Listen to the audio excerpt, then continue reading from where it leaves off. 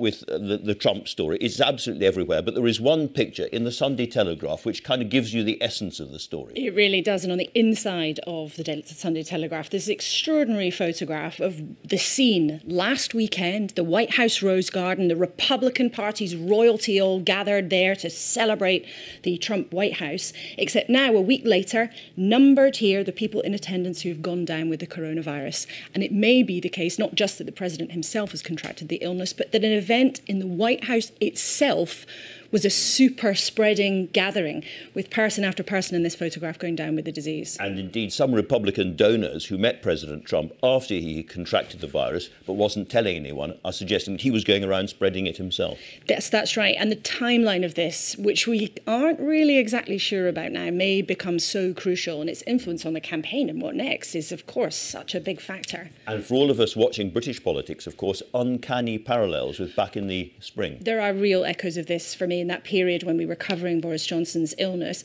What we were hearing officially on the record, he's sitting up, he's looking at his red boxes, everything's fine, he's in good spirits. But then the tone of voice of people in government who you were talking to privately sounded as if that wasn't quite the case. So trying to piece together exactly what is happening here is difficult, but my goodness, it matters so much. Absolutely. Well, I'm talking to John Sopel about those mixed messages later on, Laura. Fraser, could I turn to you with two stories directly about COVID-19, the first of them from the Express?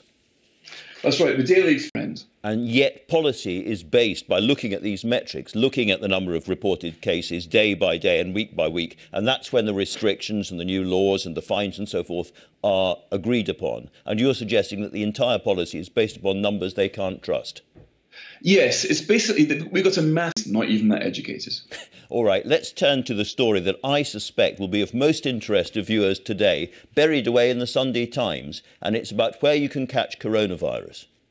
Yeah, this is a fascinating study, this one, saying that we haven't until now thought you could get virus. New news.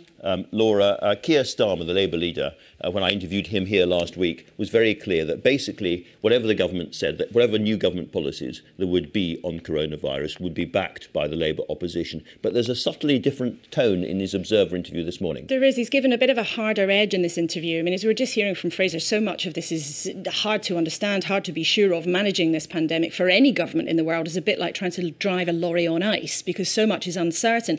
But until now, Keir Starmer had been saying again and again he wants to be constructive. He's been focusing very much on where he believes the government is not being competent, where they're making mistakes.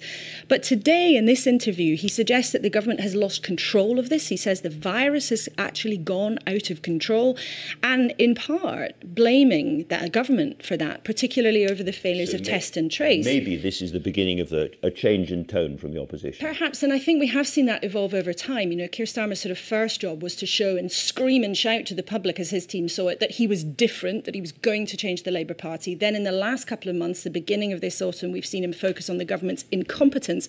But I just wonder, together with this interview and a sharper tone in some exchanges in Parliament too, that actually we are going to see a bit more steel, a bit more edge from the Labour leader in the coming months. That's really interesting. Now, to turn to the next big story, Tom Bauer, who is one of those biographers anyone would flinch from being biographised by, if I can put it that way, has a lot of stuff in the Mail on Sunday who've bought the book. In terms of the politics of this, I can see two interesting stories. One, Bauer is very, very clear that Boris Johnson was genuinely torn about Brexit before deciding to back it. And I think that's absolutely true. I mean, talking to people who were involved in conversations with him around the time, I think that absolutely is the case. I mean, it is true that Boris Johnson did write two columns, one pro staying in the European Union, one pro leaving the European Union, in terms of fleshing the arguments out and really convincing himself. But there is also, I think, always, as ever with any political leader, but perhaps particularly with Boris Johnson, there is a sense from people who know him of just how much his early years shaped the reason that drove him into politics. And that seek, as many people see it, his seek for popularity and somehow that sort of personal need for leadership, because he is a politician who had his eye on number 10 for a very, very long time, despite all those roller coasters up and down. That determined whether he got there. Those people who want to read more can, of course, buy and read the newspaper. The other political thing that really struck me, and I think the Sun has pulled this out of the coverage, is that right at the beginning of the coronavirus pandemic, Boris Johnson, it says, was told by Professor Ferguson, that very famous professor at the time, that possibly, if he got it wrong, 1.5 million British people might die, and that might have spurred him into the national lockdown. Yes, I mean, some very scary suggestions in that about the potential numbers. I think there's still a lot of intrigue and detail really for us to learn about what really happened in those early stages of the pandemic. You know, the government, the Prime Minister now admits himself that the government was slow to understand just how quickly the disease was spreading.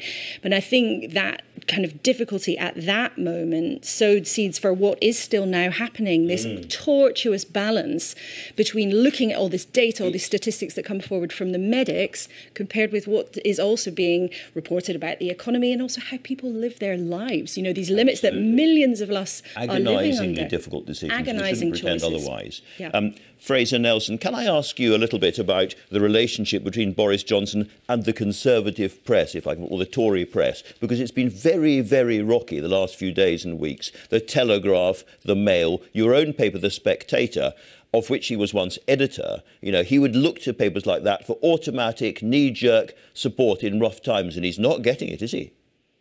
He's certainly not getting it, and I think the explanation... And the question is the effect, I suppose, on Tory voters, and there's a poll in the Sunday Telegraph. Headline is quite good for Boris Johnson, actually. Most people still back him, most people still think he's doing a good job, but then you press one line down and it's not so good.